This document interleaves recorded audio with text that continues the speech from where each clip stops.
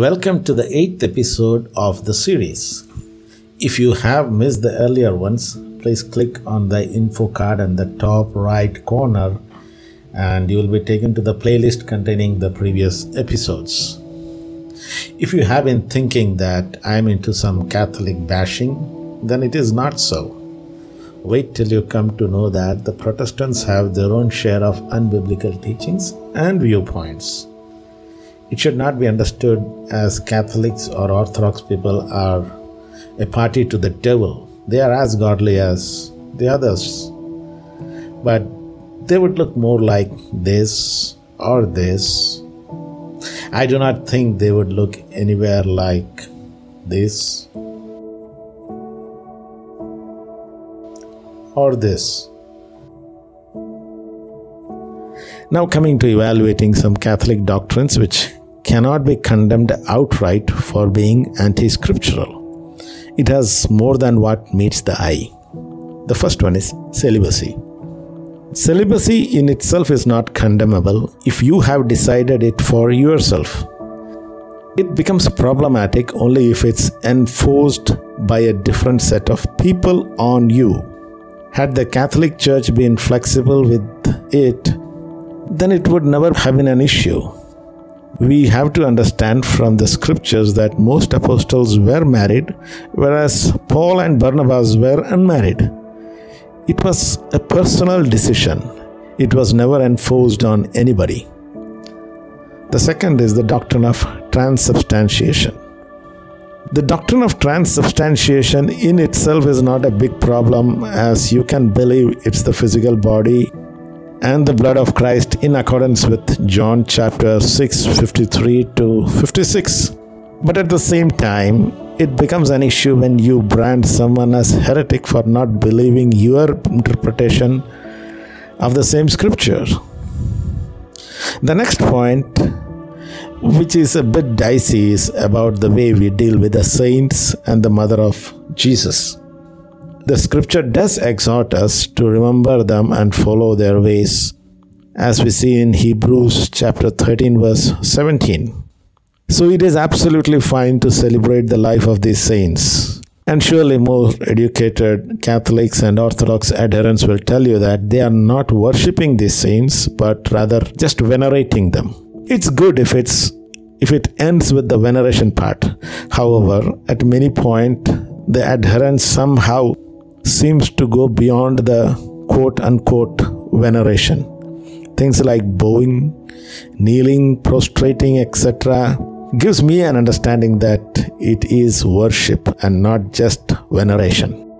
In the last episode, we understood the life and work of John Wycliffe. He was instrumental in translating the Bible from the Latin Vulgate to English. I have tremendous appreciation for the Catholic Church for holding on to the scriptures without fiddling with its content. Had it been any of the later Protestant leaders, they would have removed many of the contents which was inconvenient to them. For example, Martin Luther would not consider the Epistle of James, Jude, and Hebrews as valid scriptures just because it conflicted with his doctrines or the doctrines he understood from the book of Romans. He also hated the book of Revelation. Now let us consider the next important figure in the chart who is an important forerunner to the Reformation. Jan Hus, commonly known as John Huss in English, lived in the province of Bohemia, which is called the Czech Republic in our time. He was a Catholic priest and an academician. He was born in a poor family, and the only reason he became a priest was because he wanted to have some fame and comfort in life, which in his days was possible only by becoming a priest. That's what he said. He was ordained as a priest in the year 1400 after he completed his MA. He was a very inspiring preacher, and his command over the Czech language made him a rising star. He used to be the constant preacher in the Bethlehem Chapel of the University of Prague. Huss took to the same line of Wycliffe to preach from the scriptures and ignore the theological system of the Catholic Church. Because of this, Jan Hus fell out of favor with the Archbishop of Prague. Remember that this was the time when the papal schism was in full flow. At that time, there were 3 popes fighting for one chair. One of those popes, the Pope from Pisa, also went against Jan Hus's way of teaching and condemned him. After his condemnation, he was excommunicated from the Catholic Church for disobedience. Unlike Wycliffe, he was not yet announced as a heretic. By this time, Wycliffe was already dead. Just because of this excommunication, Hus gained a lot of followers among the locals from the Czech. Jan Hus' sermons became more inflammatory and even challenged the Pope for extortion by the sale of indulgences. His followers were generally called as Hussites. The most famous of Hus's treatises is called the De Ecclesia, in which he wrote details about the Church and its sacraments. As the controversy got beyond control, the Holy Roman Emperor called for John Hus to come to him so that he can hear him out. He also promised a safe pass for him, which means that he will not be harmed on the way. John Hus thought that this was a great chance to give the reason for his believing according to his faith. However, he was in for a surprise as he was arrested at his arrival and cast into a dungeon. He was never given a chance to present his views and was defrocked and condemned to death as a heretic. He was burned at the stakes and his ashes were thrown into the river. This happened at the Council of Constance, where Wycliffe also was declared as a heretic, following which his body was exhumed and burned to ashes before it was floated into the river. As the news of his death reached the Hussites in Bohemia, they started a militarized revolt against the Catholic Church and the Holy Roman Emperor. As a result, the Pope sent crusaders to subjugate the Hussites. However, the Pope was in for a surprise. The Hussites were very ferocious and defeated the crusaders and declared independence from the Holy Roman Emperor.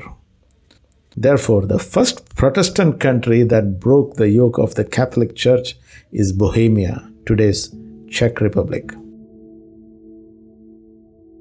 Now, as we continue to the 15th century, we also encounter another Catholic priest by name Girolamo Savonarola. He happened to be a Dominican friar in San Marco. If you remember, I had shown you how a pendulum which is pulled to one side swings to the other side. Similarly, this friar was quite upset with lots of ungodly stuffs going on in the Catholic Church, and I feel that he swung to the other side, and that incorporated along with him a lot of legalism, which we are often seeing in many Baptist and Pentecostal denominations today.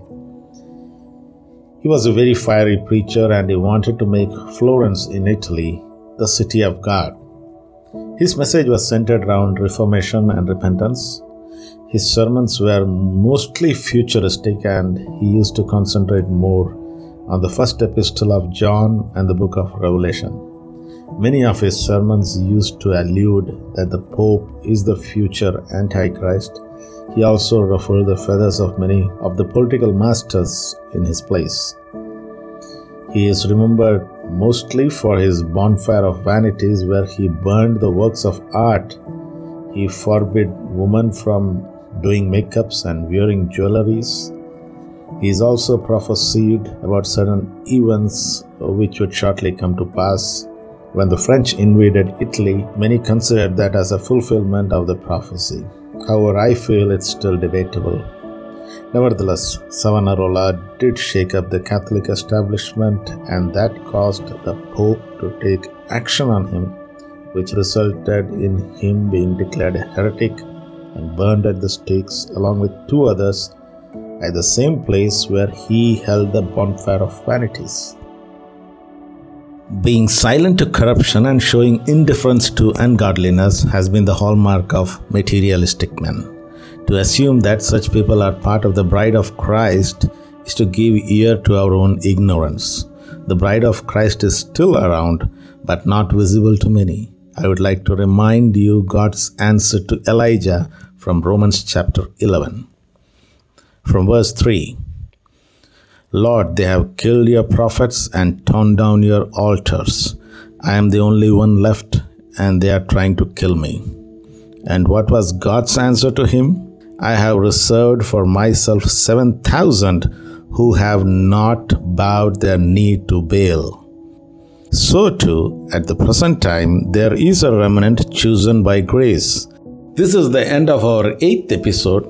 If you have liked our content, please like it, subscribe it, and don't forget to click on the bell icon so that you can be notified of our future updates. Thank you.